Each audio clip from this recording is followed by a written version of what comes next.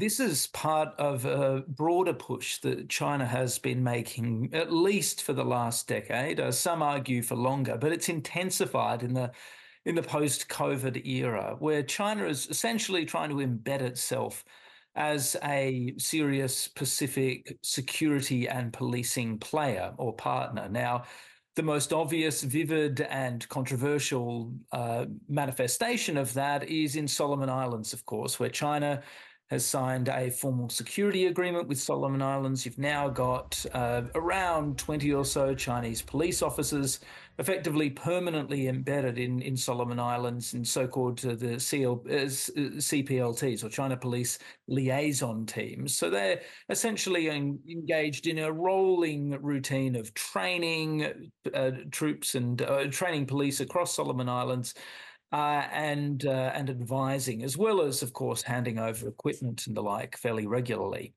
What we've seen over the last year or so in particular is a real attempt by China to broaden out its footprint. Now, we've seen that in places like Kiribati, where we now know there are Chinese police embedded in the local police force as advisors. We're seeing that to an extent in Vanuatu. We're seeing the opposite in Fiji, where police have actually been based for quite some time, but where Sitveni Rabuka, the Prime Minister, actually effectively kicked them out last year, saying that he didn't want them to be a permanent part of the police force. And now we're seeing a push in other countries, including Tonga. Now, in Tonga, what we've essentially seen this week is a visiting delegation from China of 6 officers from the MPS, or the Ministry of Public Security. They've offered not only to hand over police motorcycles and vehicles to the government of Tonga to help them run the Pacific Islands Forum leaders meeting later this year in August, but also there's been some sort of offer that's been put on the table for training as well, whether that's just training for the Pacific Islands Forum leaders meeting in things like motorcades and the like, or whether it's more extensive training is not yet clear. But Australia, at the very least, sees this as a continuation of this broader push from China to cement itself as a security player in the region. So how concerned is Australia? And, is there anything they can do to try and counter it, or at least match what China is doing? Well, the typical strategy that Australia's taken here is to occupy the space. So what we've seen in a number of countries is Australia's essentially gone to these nations and said, look, tell us what you need, tell us what equipment you need, tell us what training you need. We will provide it in concert with other Pacific Island nations, including New Zealand and others. That's been the tactic so far. In Solomon Islands, and it's a bit belated, of course, because Solomon Islands has now got China well and truly ensconced, but in Solomon Islands, you now see, for example, Australia making it very clear to Manasseh Sogavare, the Prime Minister, that should he want to go even further and set up an army, something that he said he'd like to do, then Australia will essentially be on hand to provide whatever assistance is necessary. Now, the reasoning there is basically we need to make sure that we are in the room, and not only in the room, but the central player, because if we don't, then there's a risk that China will insert itself. Now, what we're going to see, I suspect, in Tonga is something similar. Australia coming, if it hasn't already, making very clear offers that we're willing to make any sort of commitment necessary to ensure that we remain the main security partner.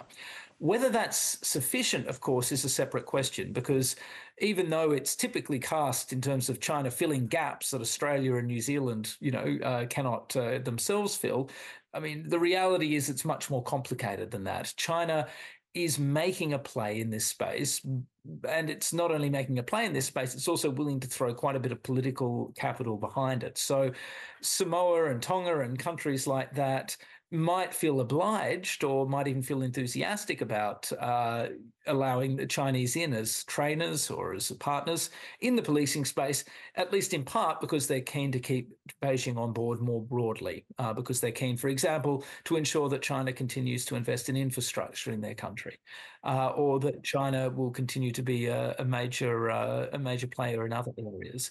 So although it's often talked about in terms of gaps, it's not as straightforward as that. Australia can't solve this problem simply by showing up and offering vast amounts of cash, resources, training, equipment, material, whatever.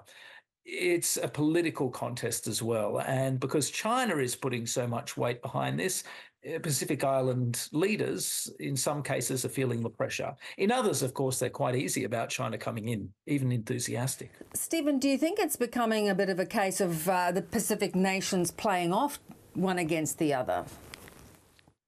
Yeah, there's no doubt that Pacific Island elites are very, very aware of this dynamic and are very willing to play Australia and China off against one another. Now, they may do that gleefully in some instances. Some people say that Manasseh Sogavare enjoys playing Australia off China. Others may do much more grudgingly. They may, in some cases, really resent the fact that they've got, these very sharp-elbowed major or larger powers trying to cajole them or coerce them. But they're also cognizant that it does offer opportunities as well as risks. And some Pacific Island nations are very happy to try and play play both sides against one another because it allows them to maximise the offers that both sides are willing to give.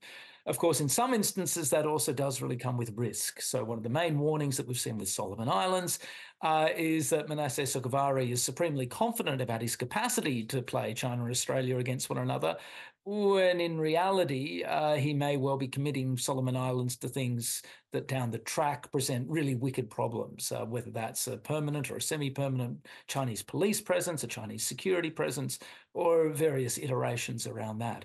So it's an interesting game, and it can occasionally be a fraught one. It's one that most Pacific Island leaders are very adept at playing, but it's a fraught one. Yeah, risky.